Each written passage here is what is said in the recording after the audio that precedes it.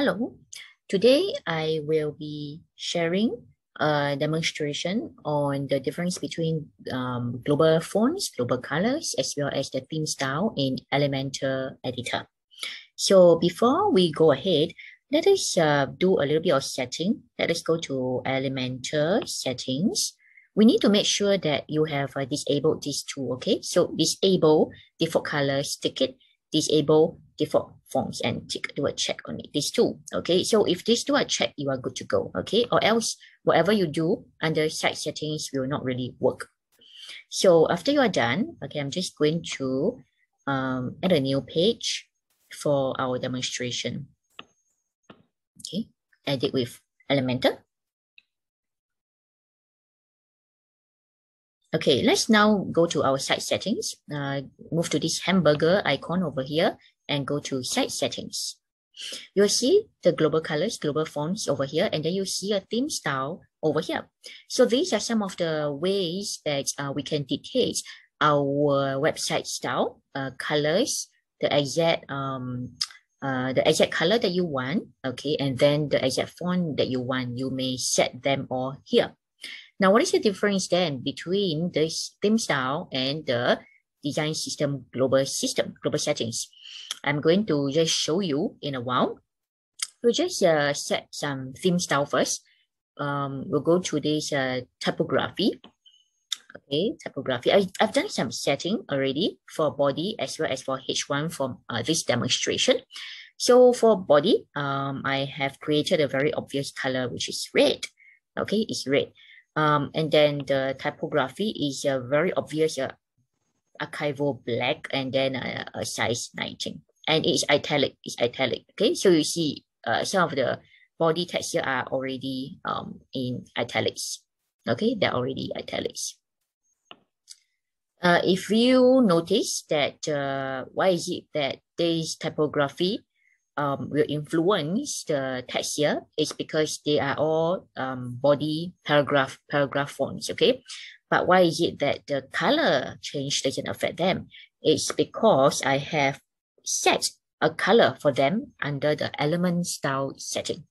So the element settings for style will override whatever that you set in your site settings, okay? So now for your H1, I have selected a blue, and then for typography it's Times New Roman. Again, another very obvious font. Weight size 42 and weight 900, very fat. Okay, so let's update this thing. Let's check out our global colors. I've created some global colors as well. Important notes, naming important notes. You can name it whatever you want. Okay, you can just rename them, and you, of course, you can just keep on adding your own colors, whichever colors that you want to save under your global fonts, the global colors. So the goodness of global colors is that you really can save as many colors as you want, and that goes for global fonts as well. You may save and you may name them whatever you want. Okay, you can add style as many as you want. All right, and save them. So, but for typography, you can't really, you can, you actually have a H1 to H6 where you can save different types and remember, but you may not remember exactly like what do you save for H3 unless you try it, you test it, and then you, oh, okay, this is what I save for H3. But for global, it's very obvious, okay? The colors are there and the fonts are there to show you, okay? I'll show you in a while. So I have set some global colors, global fonts. I've set some typography under theme style. Okay, let's see how they're going to work at the elements end. So first I'm going to drag in a header. So this header is, it follows the H2 style. I'm going to change it to H1. So this is my Times New Roman, italics, and this blue.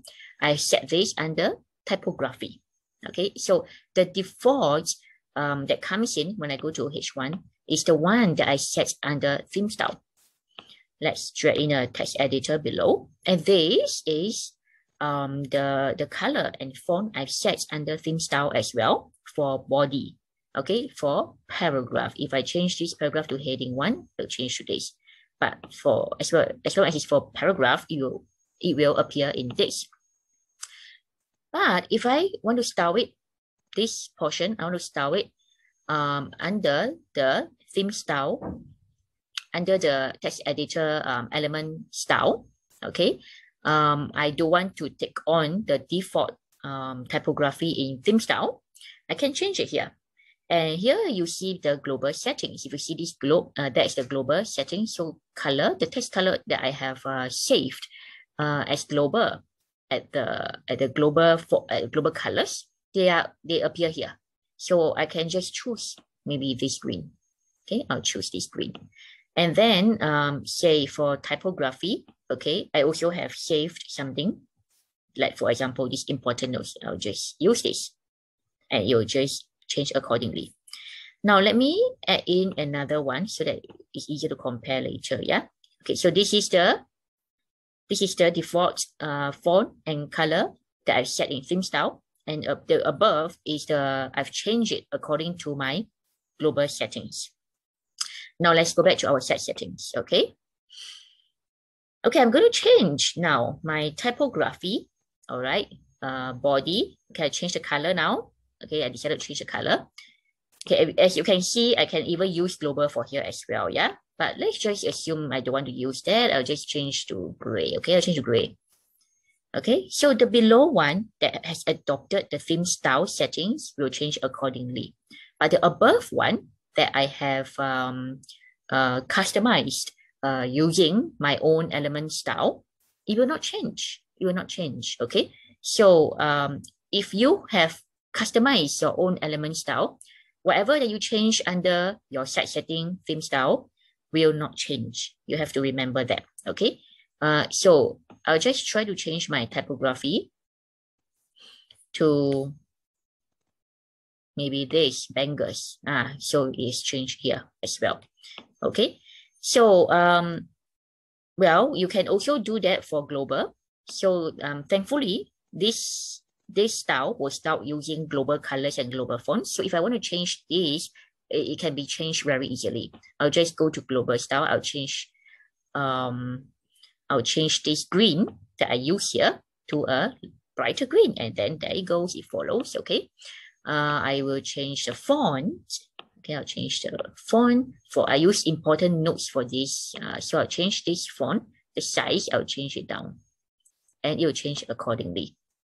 Okay, so what is there any styling that will not be affected by your global settings as well as typography? Yes. Okay, sorry. Save it first. That is if you actually use, okay, so you have this original one, you style it, and you do not use global. You do not use global. So maybe you use a color that you change on your own. Okay, that is not saved under global. So if you want to change this color, you have to come back into here to change it on your own.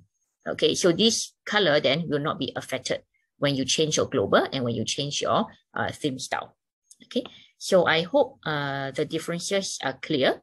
You can really use whichever that you think helps, but global, just know that global will appear here. The global settings will always appear in this group saved here for you to select. And if whatever you set in your theme style is the default, the moment you drag it in, it will appear as it is. Yeah.